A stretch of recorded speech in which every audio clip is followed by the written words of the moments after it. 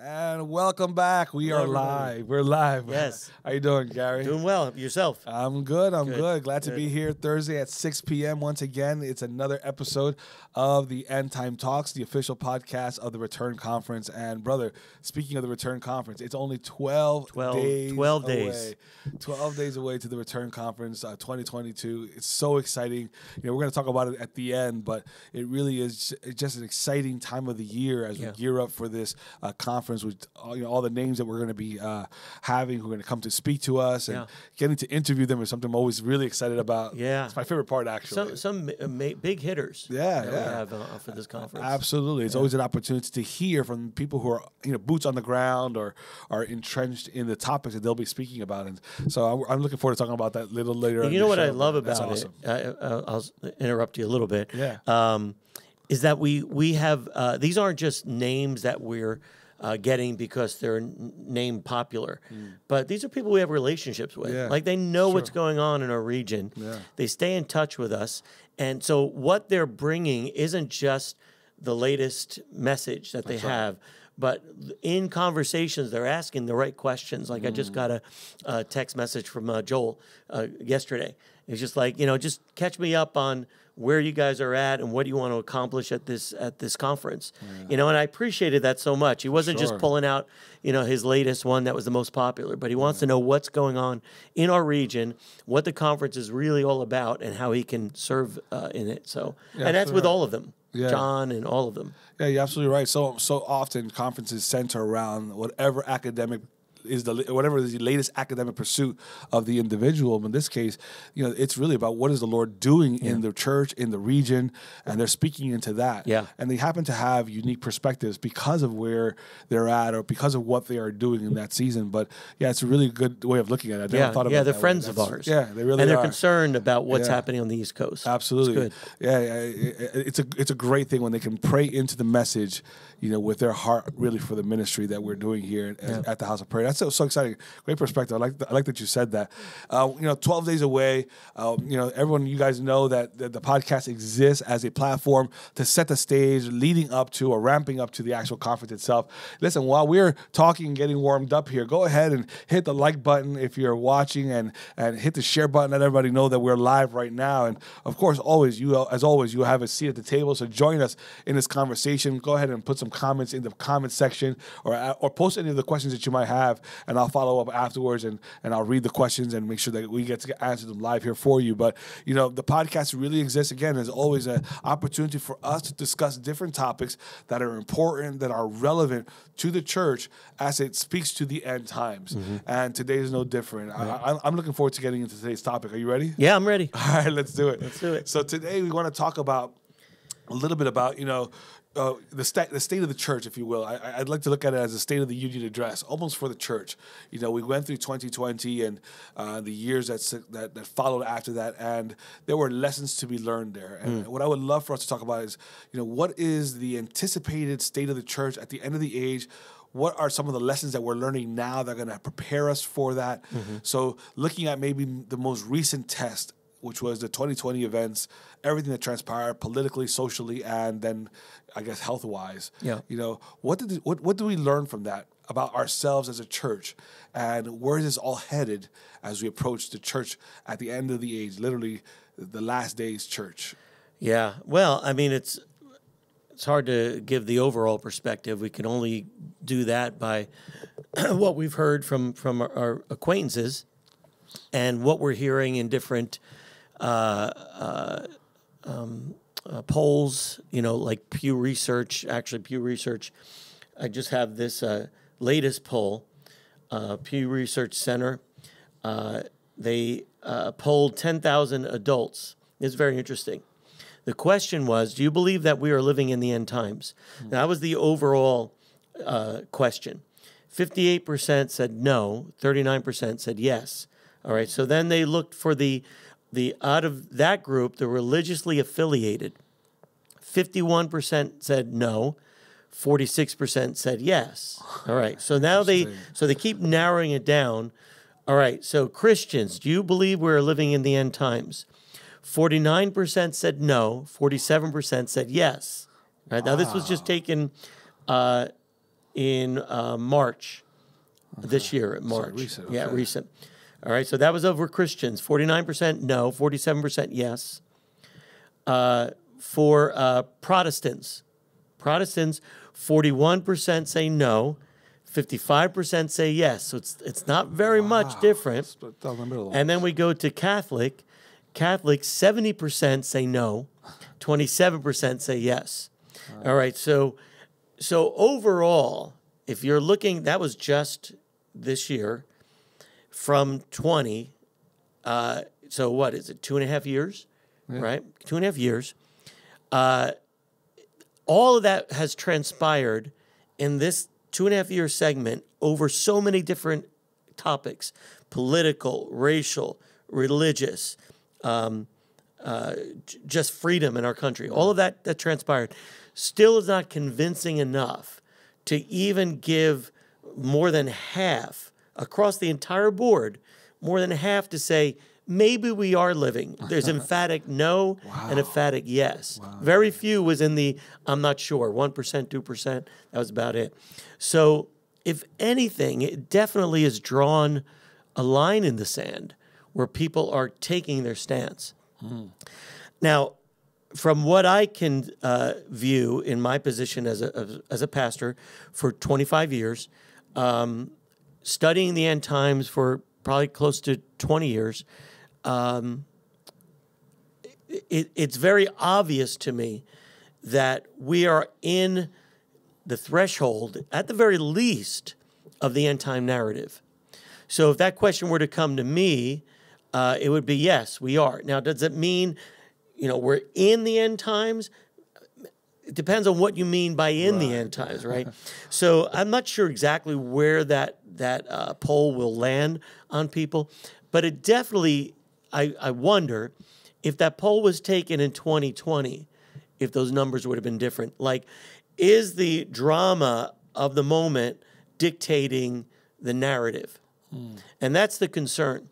Because if the atmosphere is dictating how we feel the narrative, that's when we're going to get into trouble.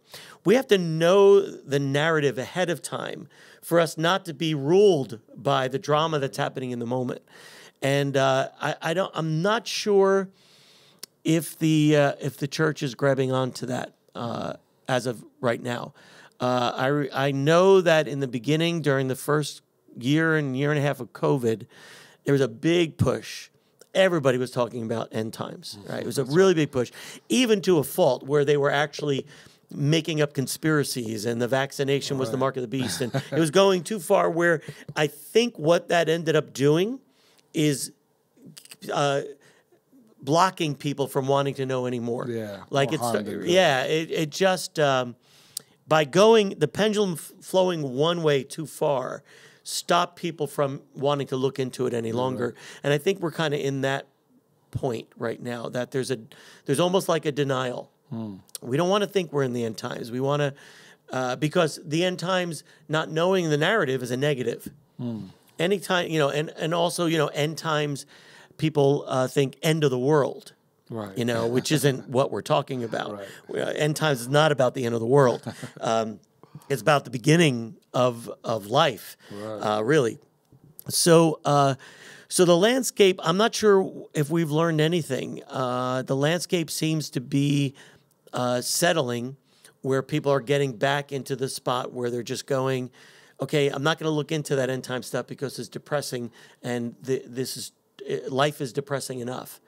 And so I think we're still lacking in the understanding of the proper biblical narrative of what the end of the age means. That's good. Yeah, I would agree with you. I mean, if anything, that census or that poll really does highlight the fact that there's a great illiteracy and great misunderstanding as to what it means to be living in the end times, and what the role of the church will be in the end times.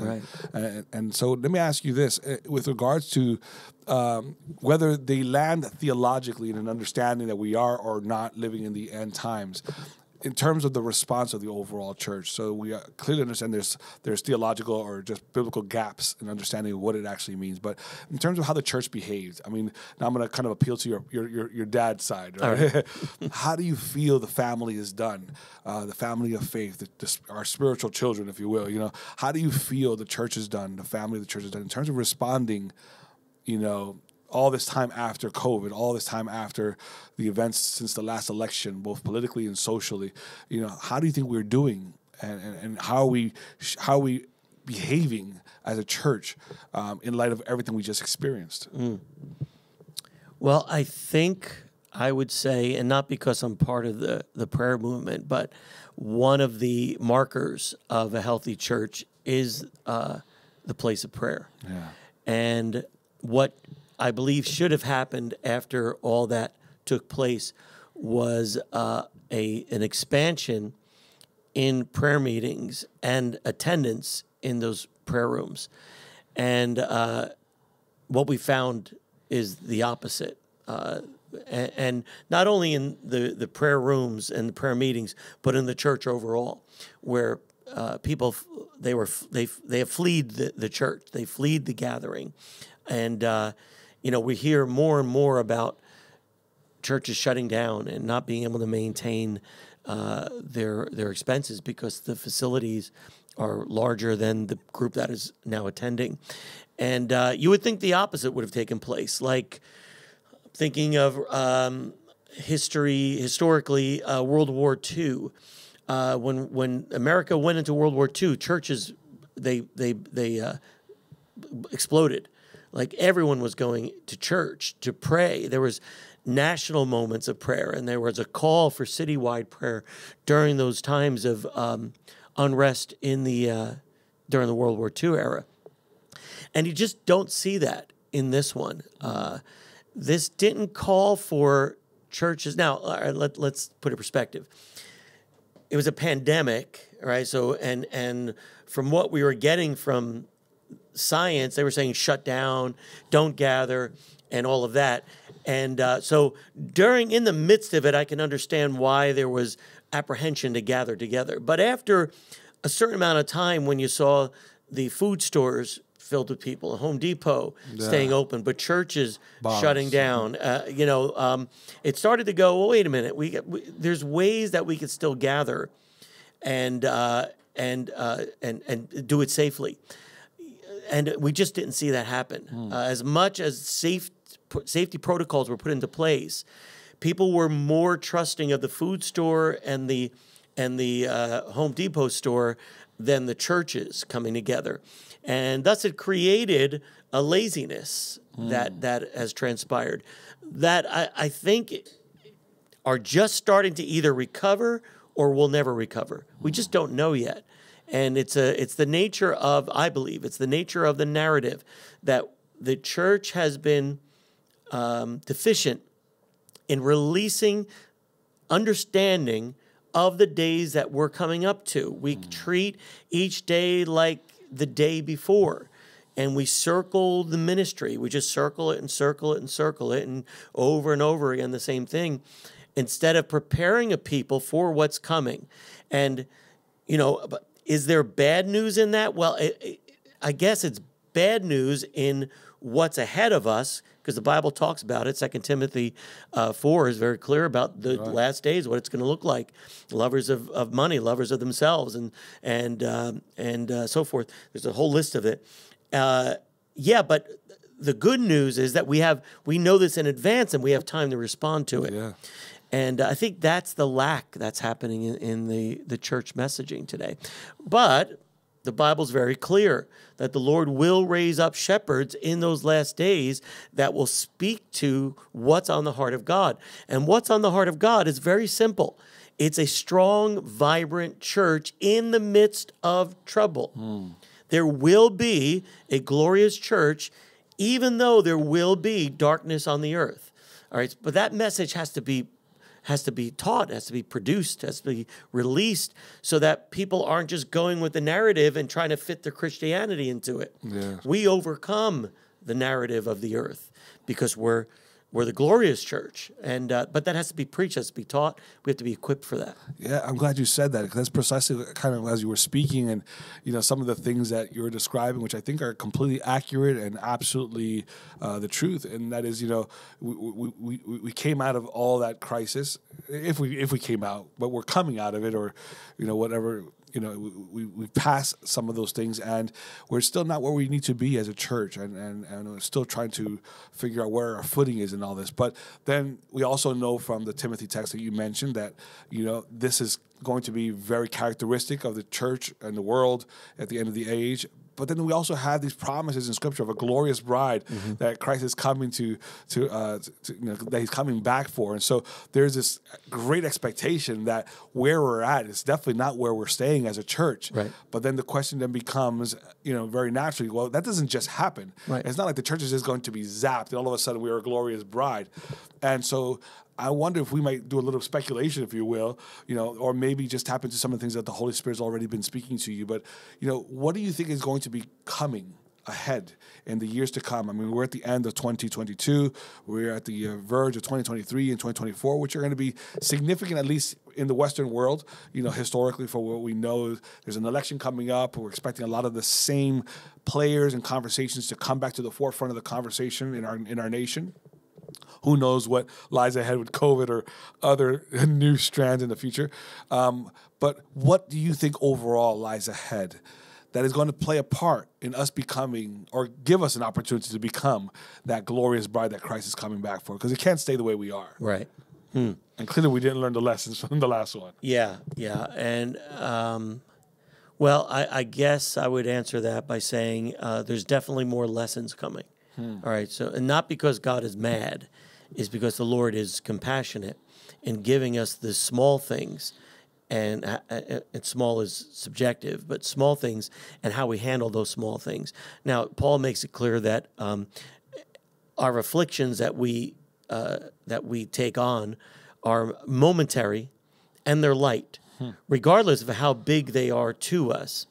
In line with the overall picture, even if people have suffered great tragedy during the COVID, losing people, death, it still is characterized as a momentary light affliction for those that are in Christ. Right. For those that are outside of Jesus, these afflictions are monumental because there is no recovery from them. But those that are in Christ, even death is a momentary light affliction.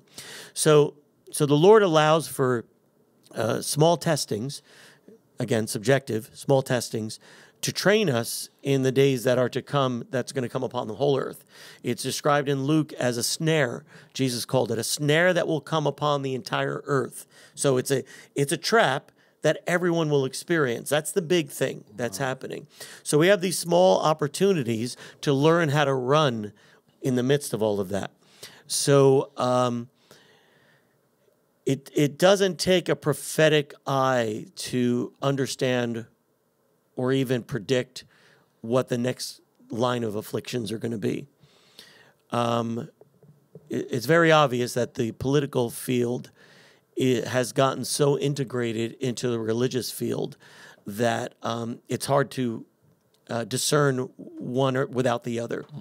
And it's turned into this Christian nationalism, this born-again patriots. There's a whole bunch of phrases you could put into it, where the characteristic of a good Christian has now become, if you're a patriot, and then the patriot is what gets defined, and not the Christian part. So, with the political landscape ahead of us, we'll get one more year before, maybe 6 or 8 months before everything starts ramping up again for the next political season. And, I could see it being quiet through January, February, March, and then I could see it really starting to tick up again, and then going heavy into the next year. And then what is that going to mean? All right, what's the church going to do? Are there going to be another onslaught of prophets, YouTube prophets, that will rise up and to begin the prediction mode again? Who's going to get ahead of the game and predict, by prophetically who's going to be in office and who's not and all of that. I mean, I hope not. I hope that we have at least learned from that fiasco not to give credibility to the prophetic political pundits of YouTube, and really try to put a blanket over all of that.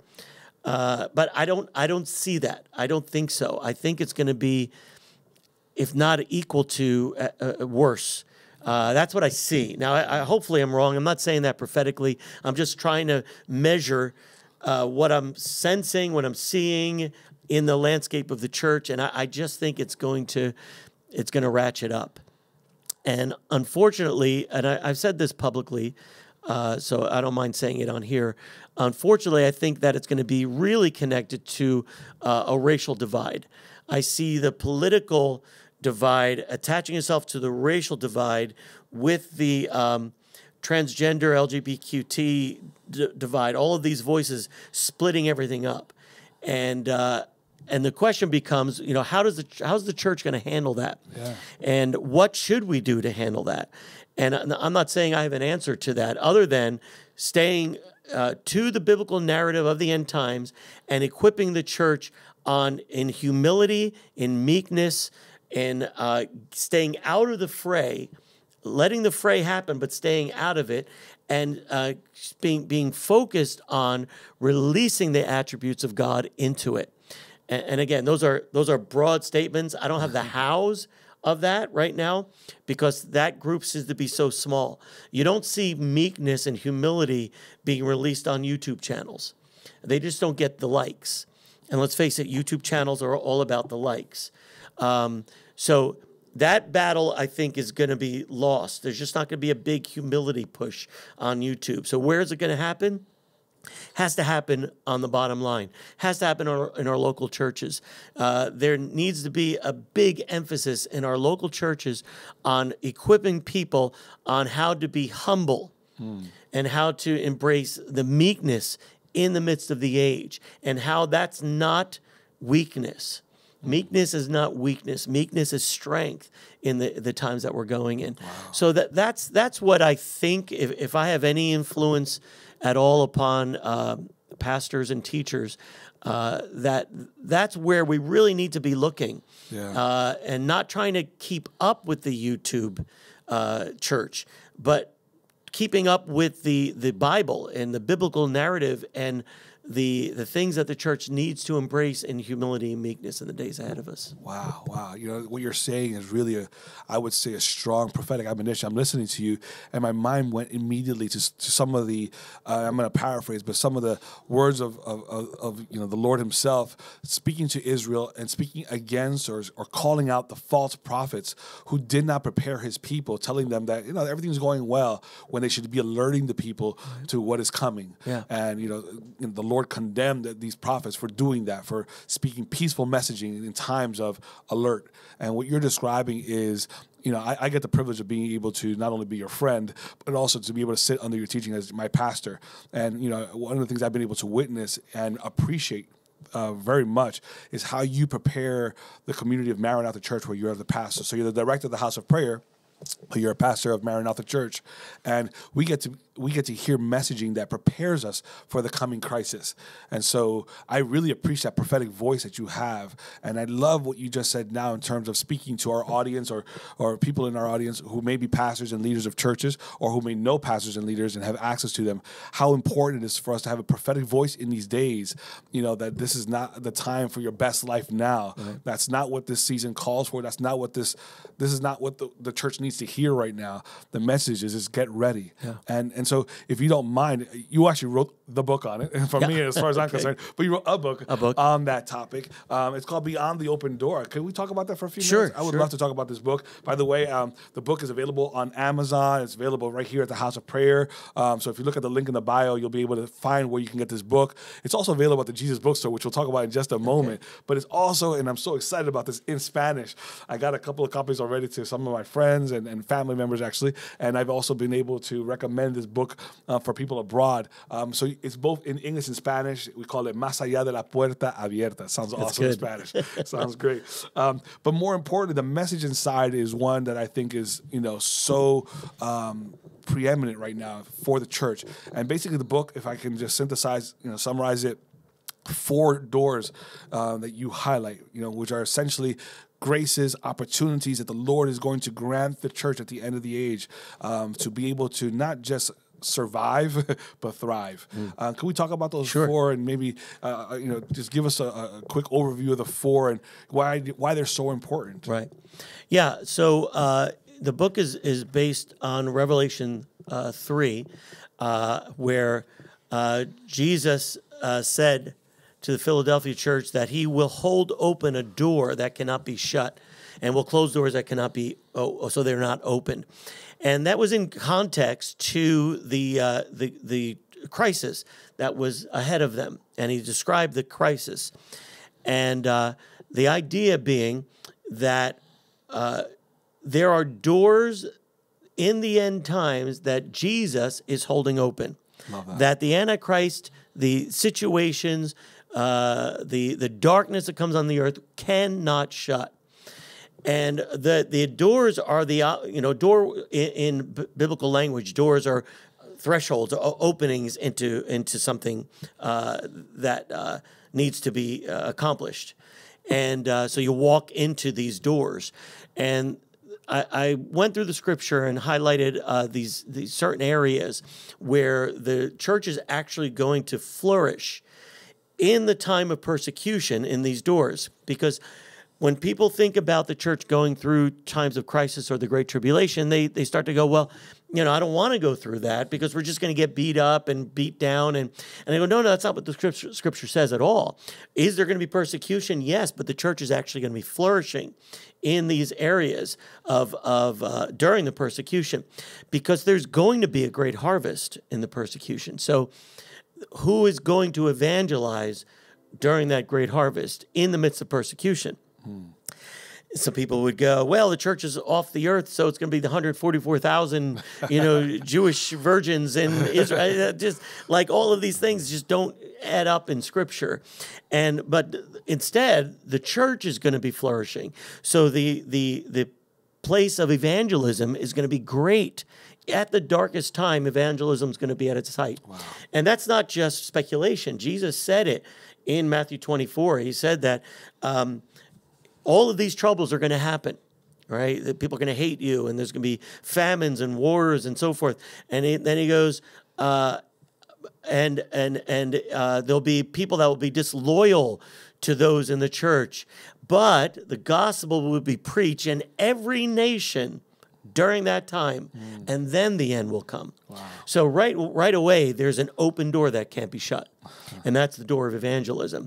The door of night and day prayer. Jesus said that he will release justice upon the earth in Luke 18. Justice will come upon the earth at the cry of the day and night prayer. That's an open door.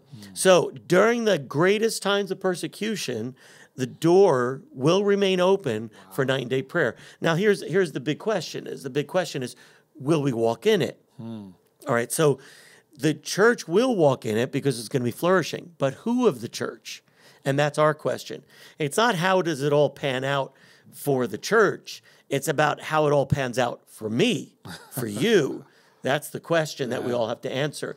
And that's something I believe that the church has to embrace, that we need to be encouraging, which means infusing courage into our congregations, that what's ahead of us are the greatest days of prayer and evangelism and the pouring out of the Spirit that we've ever seen. They're ahead of us, but it's not going to come without persecution.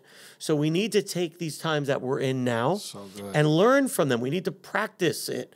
One of the big things that I was trying to do during the shutdowns, and I was in the same boat as everybody. I wasn't taking a position where, they're all crazy and this is a conspiracy, nor was I taking the position of this is the worst thing that can happen, we're all going to die. I was going, in those two camps, where's the church in this?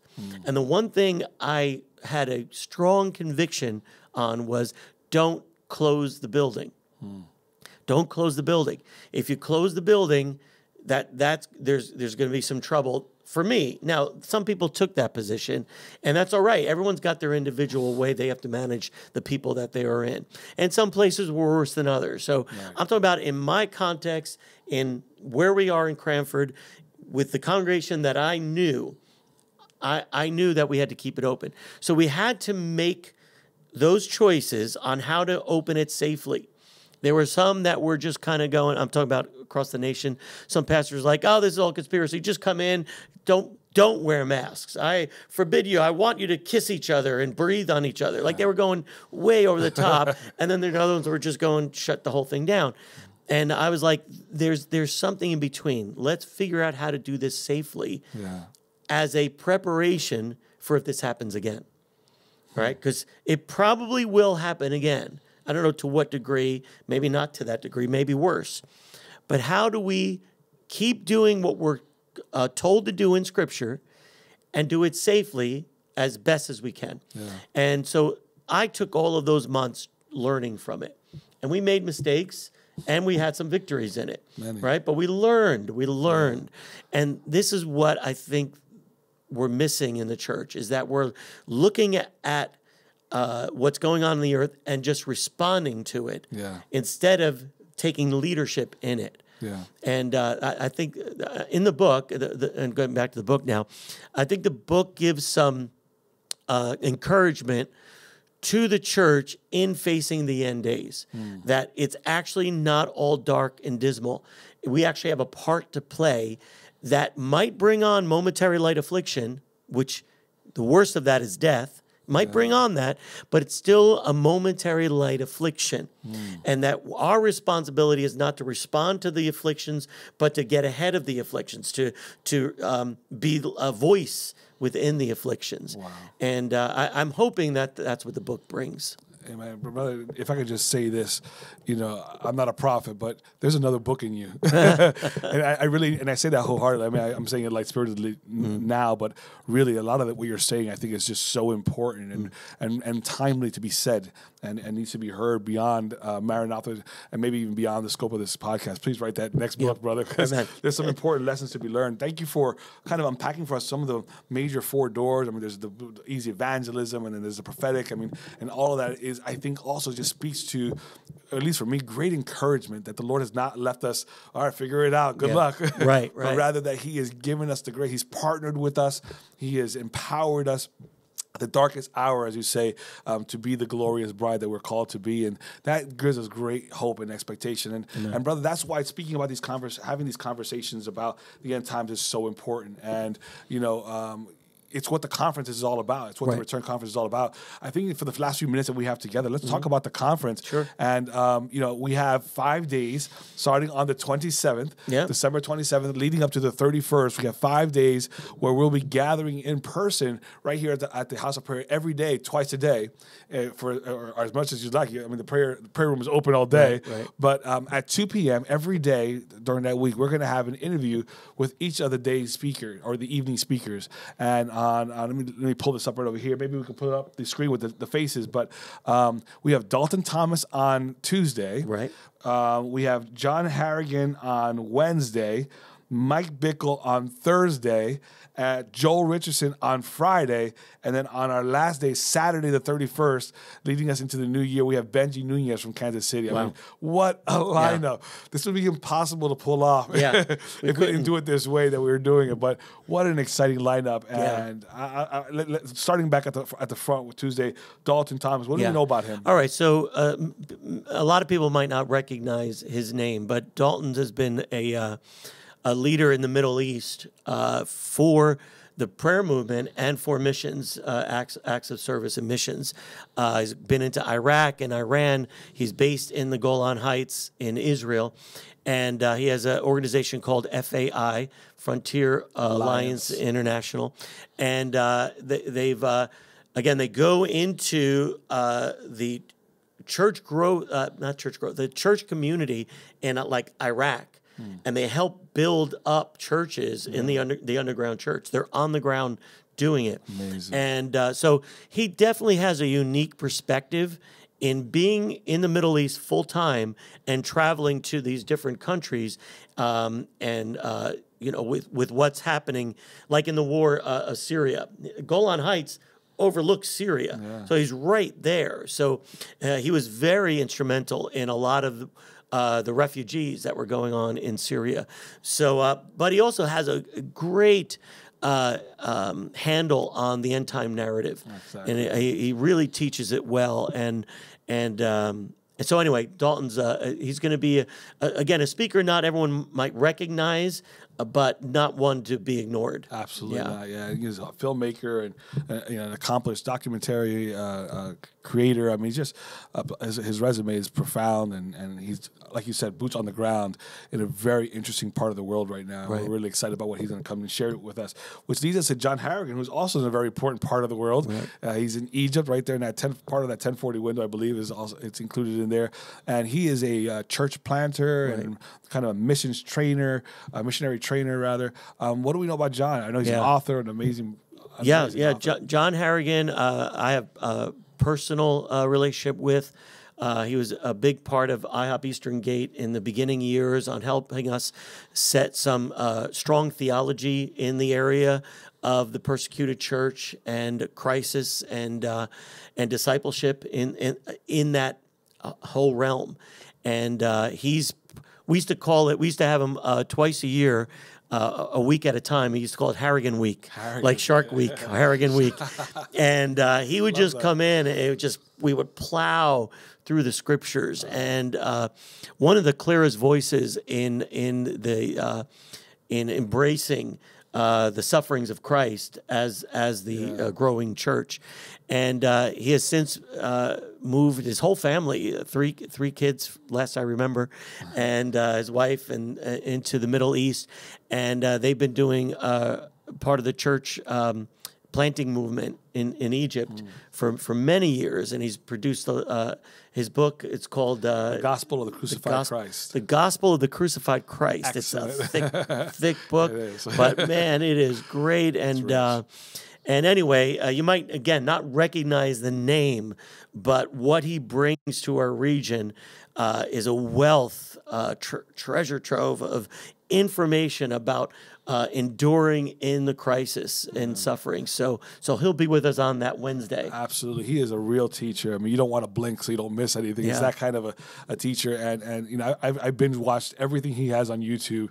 And this will be my first opportunity to kind of just really hear him and engage with him one-on-one, live, if you will.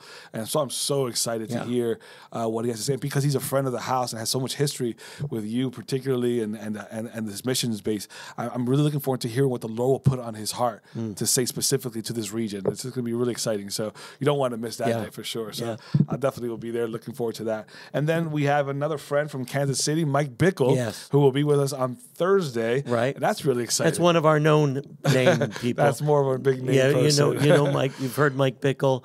And he's always so gracious every time I get in touch with him for this conference. He's just like, definitely, and let's do it, and I'm ready. And he's just he's a lovely man that just loves the Lord, loves Eastern Gate. They've actually prayed for us in their encounter service recently, and really connected on that level. He's a personable guy. We call him a friend, and I think he would call us friends. So he'll be with us on that Thursday. Again at 2:00 with a live interview. That's right. Which it's always exciting to have a live interview with Mike Bickle. The man is so much energy. He really does. It's you never know how that's going to go, but and then he'll be with us on the evening for the evening session. Absolutely. So he'll be releasing that message in the evening session. We're really super excited about that. So don't want to miss that. Join us for the 2 p.m. And just we haven't really spoken about how this is set up, but we're going to have these 3 speakers, and actually 5 total by the end of the week. But every day at 2 p.m. we get to interview them. Yeah.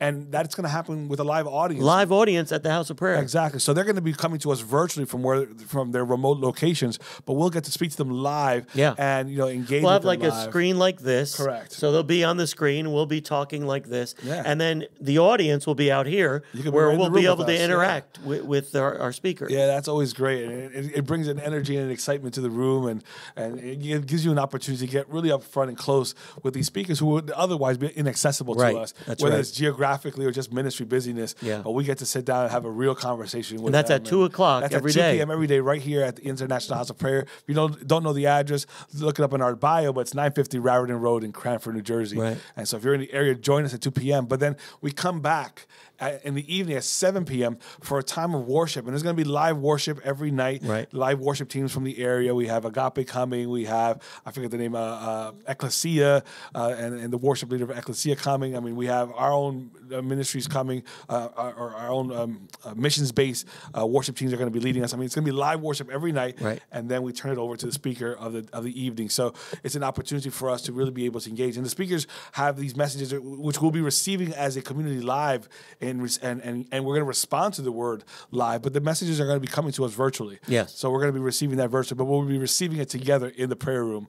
So you don't want to miss that. So that'll be And it in really person. doesn't take away that much having Oh, them no, on. not at all. Being all together in a community, receiving the message, and then we have a live response to them. Exactly. Is really good. So I really encourage you to come out to it. Yeah, it's the stuff that satellite churches today are based out Right. of.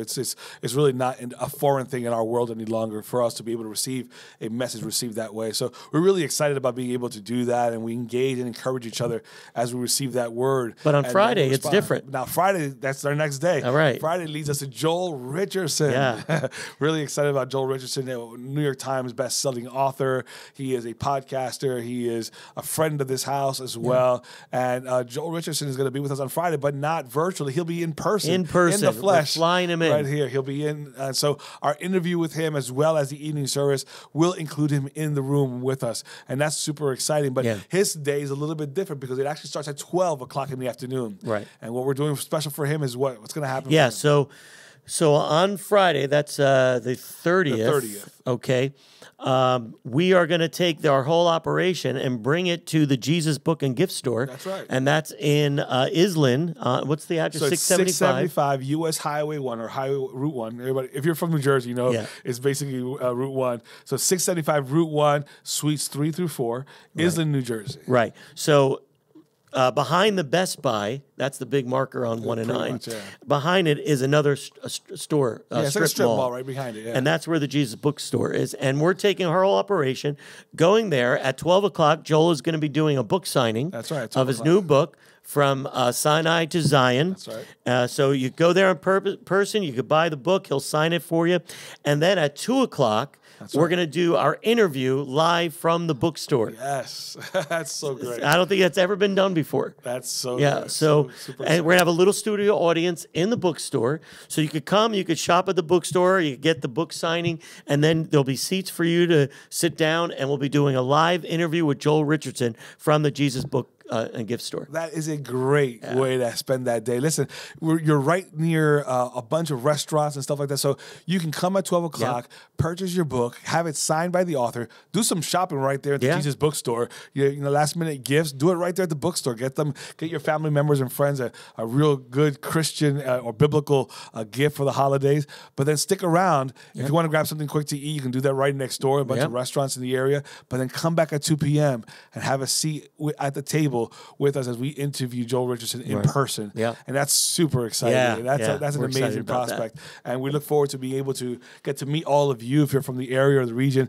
Join us there at the Jesus Bookstore. Yeah, well, I'll be there. You'll be there. I'll be there. Yeah, we'll be a part of it. So it's going to be exciting. So it's going to be a great day. So that's Friday. That's Friday. Then at 7 o'clock at night, we come back at night for the word, worship, and the word with Joel Richardson. And he'll be That's live Friday. again. Now that leads us to the grand finale day. Yes. Day 7, the 31st, the last day of the the year 2022. We will be gathering at 2 p.m. as well to get them to watch the interview with Benji Nunez and be able to engage in all of that. But at not 7 p.m. 8 p.m. on that Saturday. So it's New Year's Eve. It's New Year's Eve. 8 p.m. We start the program at 8 p.m. We're going to start with live worship and celebration, which is going to be great, right in the prayer room here at Eastern Gate. And then we're going to go into the Word, and the speaker for that day will be Benji Nunez. Yes. So the interview at 2, and the speaker in the evening will be with Benji Nunez, and he is from the International House of Prayer as well. He is basically the director of the night watch, if you will, for the prayer room. And so I think he's the director for the whole prayer room. Yeah.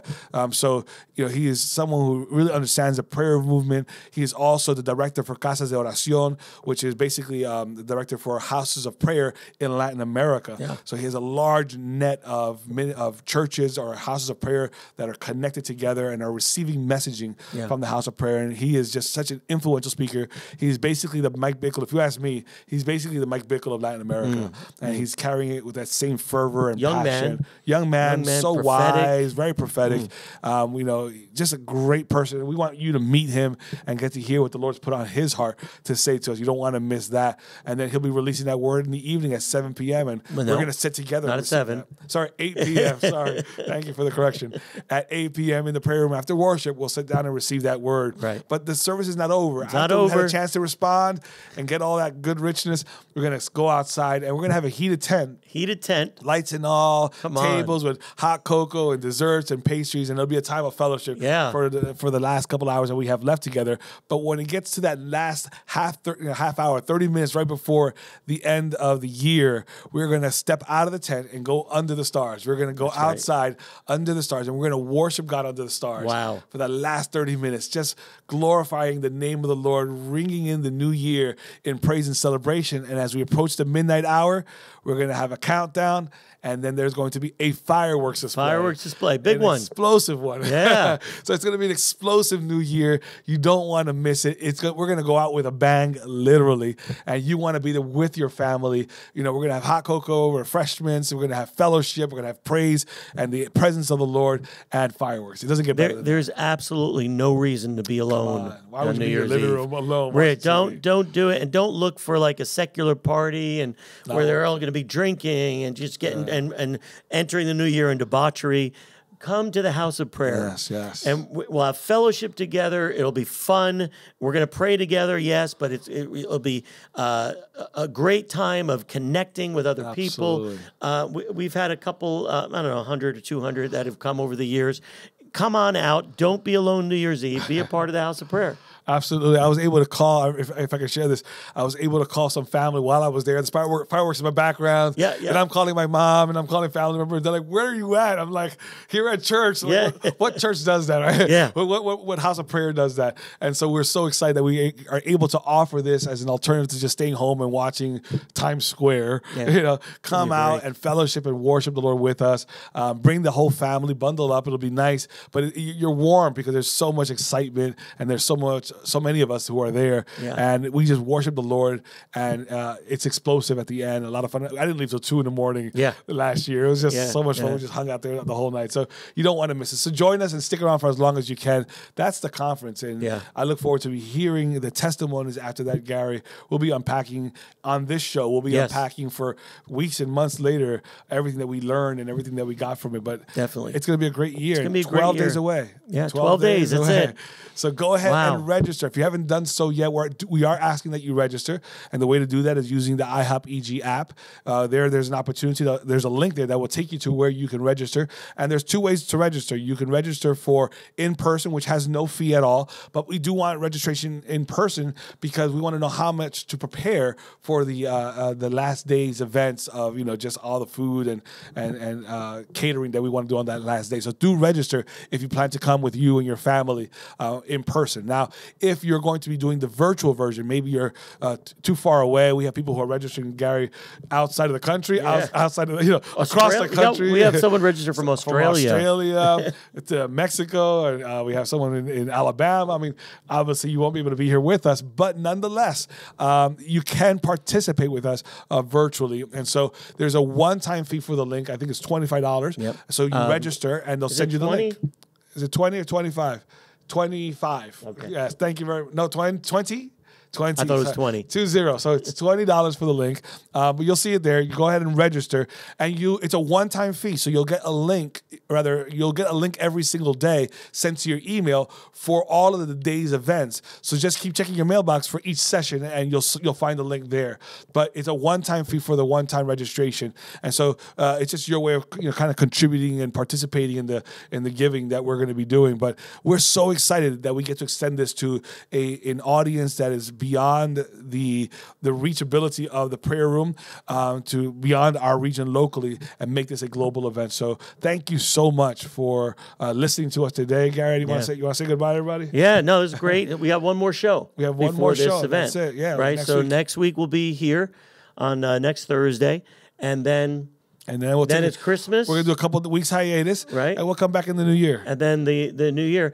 Listen, we might as well just take a minute or two to talk about next Friday. Oh, yes. About what we want to do for the area. So every Friday night we have Encounter here at the House of Prayer. 7 p.m. we meet for a time of teaching. It's a regional meeting. That's right. Time for teaching and worship in response to the Lord. But on the 23rd, we're doing something different and unusual, where we are going to gather the church to sing carols in the area around the House of Prayer. Why don't you tell us about it, Brandon? Yeah, sure. So we're gonna be doing an encounter outreach where in the immediate vicinity of the House of Prayer right here in Cranford, we're going to be singing messianic carol songs. So we're not gonna be singing Jingle Bells and Rudolph the Red-Nosed Reindeer, but rather we're gonna be singing messianic songs that are typical of the season, that are caroling like songs. And we're gonna be parading through the neighborhoods, singing and inviting our neighbors to come and join us. Now, just yesterday, we went out with all the missionaries that we have on part-time and full-time staff, and we blanketed the area with invitations so that when we're walking through, if they open the door, they now know that they will receive a gift at the door, a blessing for their home and their family, as well as an invitation to come back to the base at the end of the procession for hot cocoa and refreshments and pastries and all of that. And they can even join in the procession and walk around their neighborhood with us as we sing along. But we're getting everyone together who's a part of the encounter services, our staff, our extended anybody in the region. CI staff, anyone in the region can join us. And we're going to start here at 6 p.m. with a rehearsal of all the songs, make sure we all know the songs. And then at 6:30, we're going to head out into the street. We're literally going to walk right out of the missions base and want to walk around the neighborhood. We're going to parade. And we're going to parade right in the street. Right. And as people hear us and they see us, if they open their doors, someone will run up to their doorstep and give them a gift and blessing and invite them to come and join us if they like, with their kids and their families. And we're going to continue to parade, singing songs in the street, glorifying the Savior, magnifying our Messiah, and praising the name of Jesus. And it's going to be an amazing outreach and hopefully an opportunity to get to know some of our neighbors in a more personal way than we have historically been able to. So if you're looking for like something to do with your family, that will be impactful. You want to bring your kids and bundle them up and then walk in the parade with us. Yeah, the 23rd. And sing the carols. This isn't like a church thing. This is the body of Christ thing that we wanted to release as best we could in proximity to the prayer room. Yeah. So make it a tradition. This is our first year. That's right. So it's a good tradition. Hopefully we're starting. Bring your kids, bring your family, come out to the House of Prayer on the 23rd. That's right. At 6 p.m. Even if you've never been here before, that's okay. Come on out. We're going to learn the songs and then we're going to walk the neighborhood singing carols and come back for fellowship together. So I think that's something that you might want to hear. Good idea. Be I'm a part glad of. you reminded us. That's great. So join us. Great. All right. Great show. That's our show. Thank you guys for joining us. See you next week. See you guys next week.